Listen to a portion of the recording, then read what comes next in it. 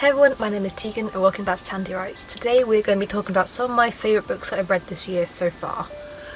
So at the time of recording this, it is April 29th, so we have done the first third of the year.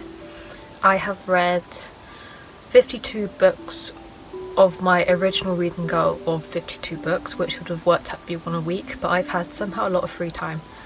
So my reading goal has now gone up to 100 books. There are a select few that I really want to talk about. Some of these I've already made video reviews for and blog reviews, and you can find them on this channel and on my blog where the link is in the description.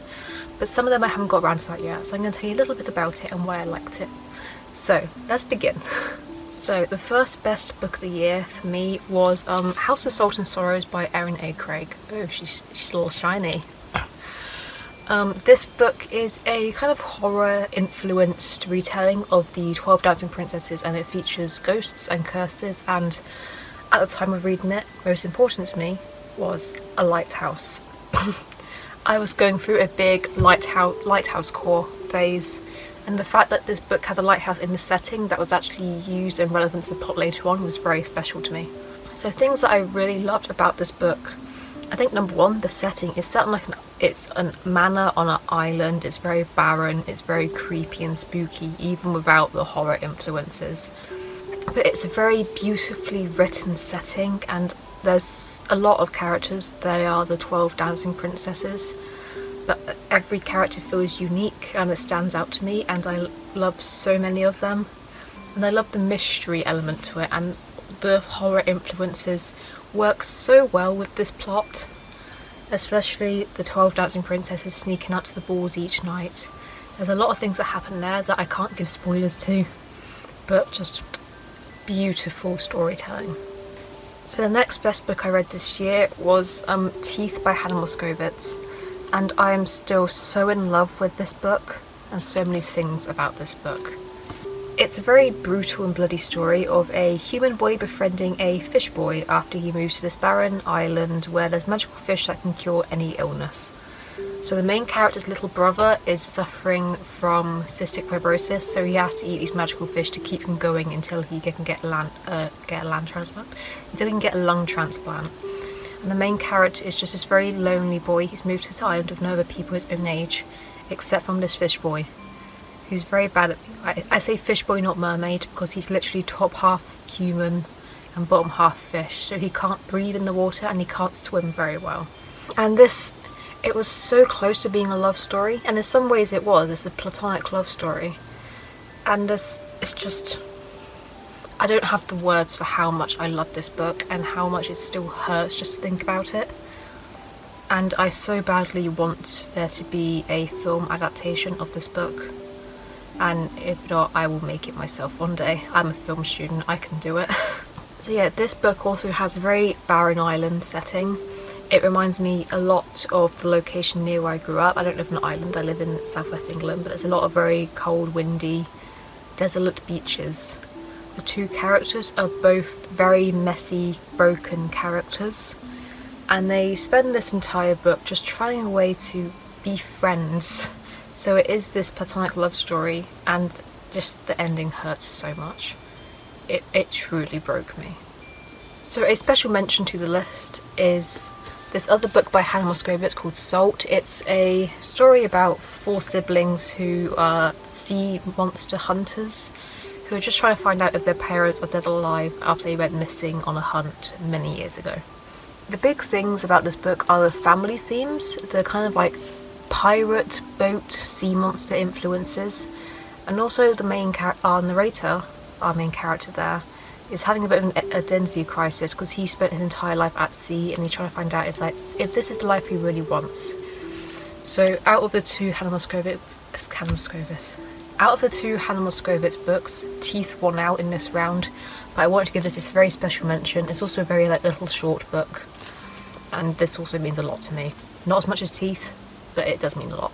The next book on this list is something that I wasn't expecting to love so much. This book here is Some Kind of Happiness by Claire Legrand. But yeah, it's this book here. I saw it on one of my friend's Goodreads shelves for her favourite books of all time, and this little like foresty cover stuck out to me because I was going through a forest phase at this time. And I picked this up and I thought, yeah, maybe I like the aesthetics of it, maybe it might not be for me. But oh, it snuck onto this list. It owns a lot on my heart. This book is about a girl, she's maybe like 11, 12, it's a middle grade book. But it's about this young girl who is depressed but hasn't been diagnosed with that yet until the end of the book. So she has these like blue days, and to cope with this sadness she retreats into this very magical Everwood, which is a forest kingdom that exists in the pages of her notebook. And throughout the book, she's been sent off to her grandparents' house to live with her cousins for a summer while her parents try and work out a divorce. So this book is about her and her cousins just being kids and exploring this fictional world, and it alternates with real world chapters and actual chapters of this fictional story, which I love so much. And they're also, while out pretending to be characters, they're trying to uncover some real family mysteries, which involves them teaming up with some like dodgy neighbours and their kids nearby, who also become part of the story. And it's a very heartwarming but also heartbreaking read. And as I said, I wasn't expecting this book to make the best books of the year so far for me list, but I'm depressed currently, but as a former sad blues days child who spent a lot of time taking refuge in notebook pages and fictional worlds, this book truly stood out to me for the fact that it just read me to filth.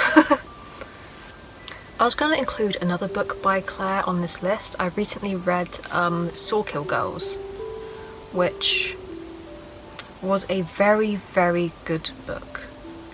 But recently I've started to prioritise books by how much I like them rather than how good they are as books. So my sentimental value and how much they hit my niche interests rather than the actual quality of the book.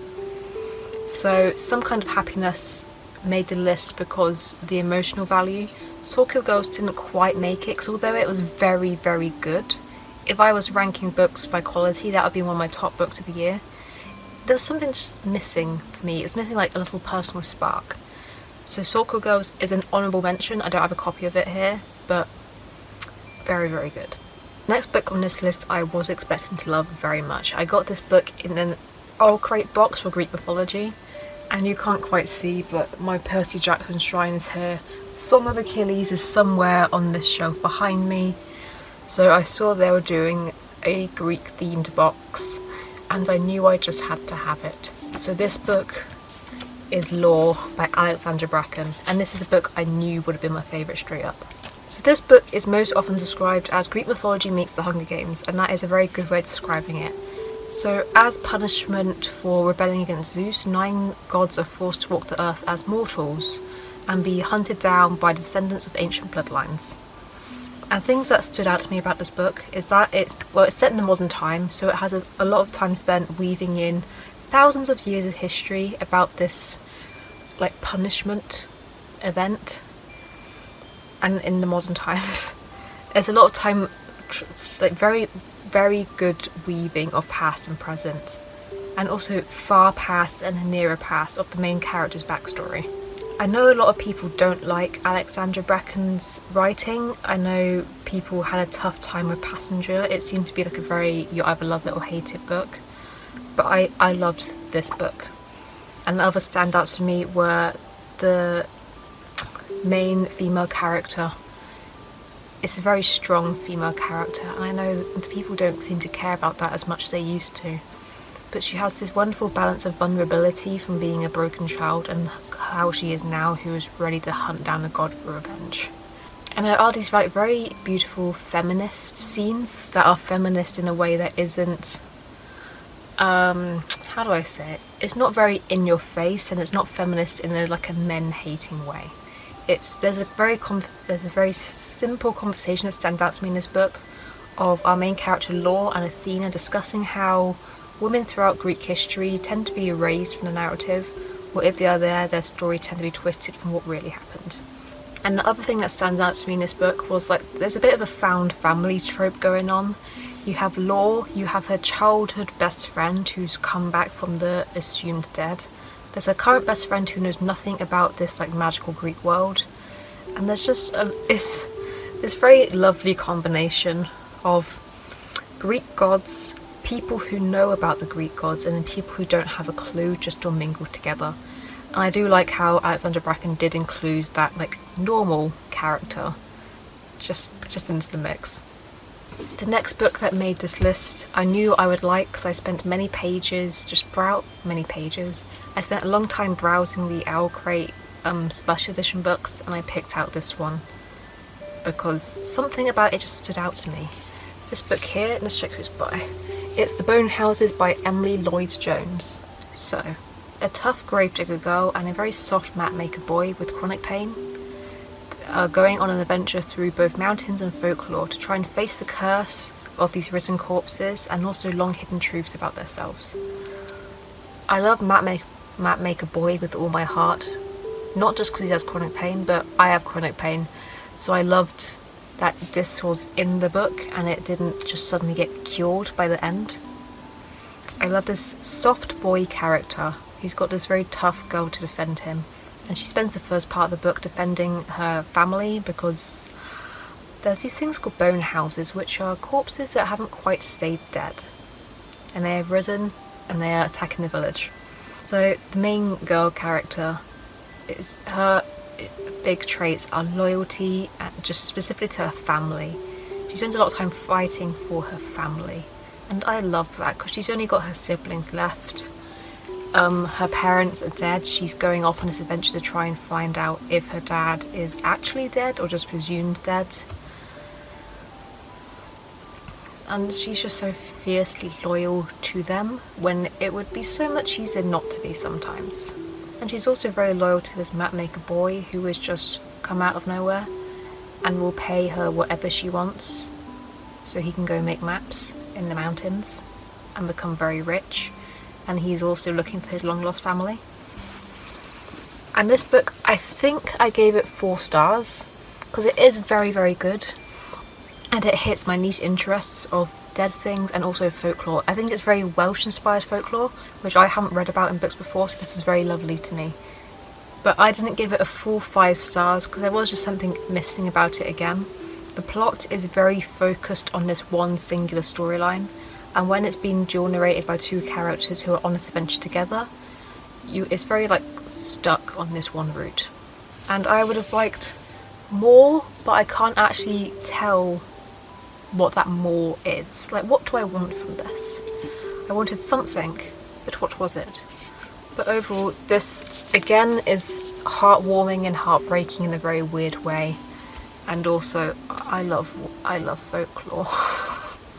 So the final book I want to talk about, I don't have a physical copy of it yet, but this is House of Hollow by Crystal Sutherland, I believe. I think it's the same author who wrote this. I think it's her. And as someone who was only like meh about that book, at the time I read it, it was in like the peak John Green Tumblr era, so I liked it at the time, but looking back, I saw the film of it the other day and it was not good. And I can't tell if that's because the source material wasn't great or if just Lily Reinhart is a questionable actress. So when I picked up House of Hollow, I loved the description, but I was having some doubts because the author's past works.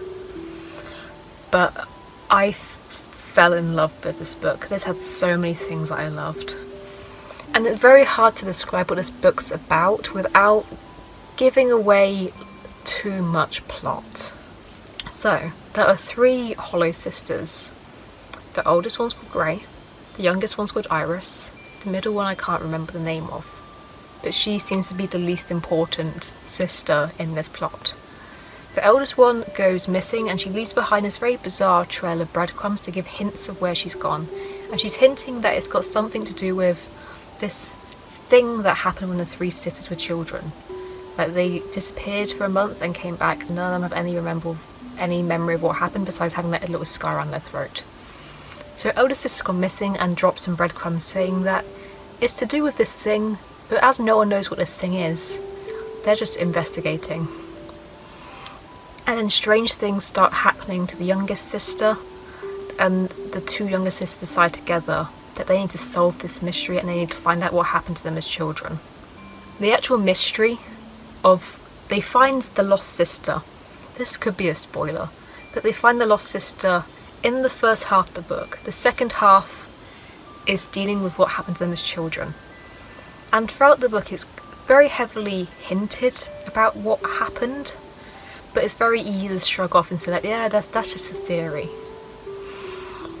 So even though I kind of had a suspicion of what the big reveal was, I was still shocked.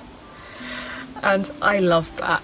And also this book is, I think it is marketed as a horror, a very aesthetic, flowery, not butterflies, maybe moths, horned creatures with like antlers in the woods. It's a very aesthetic horror. And there are a lot of moments of that kind of didn't really keep me up at night, but there's these little images that just kept getting stuck in my head. And I was like, oh god, oh no. So there were some horror elements that were very, very good. And that's the same as Saw Kill Girls. It has some horror elements that did make you feel a little bit scared. And I love when a book can do that. The only other book that's kind of done that good for me was surprisingly this one. And I don't remember what this book's about anymore. So those are the 6 books plus 2 honourable mentions that I've read this year. That are the best books that I read this year so far, in the first third of this year. So I hope you enjoyed this video. It's going to be very long and rambly and probably not very good. But this is mostly from my records now. So I hope you enjoyed this video. In the comments below, please let me know what one of your favourite books of the year so far is, and if you've read any of these books, and also recommendations if you want anything similar. I hope you enjoyed this video and I will see you next time. Bye!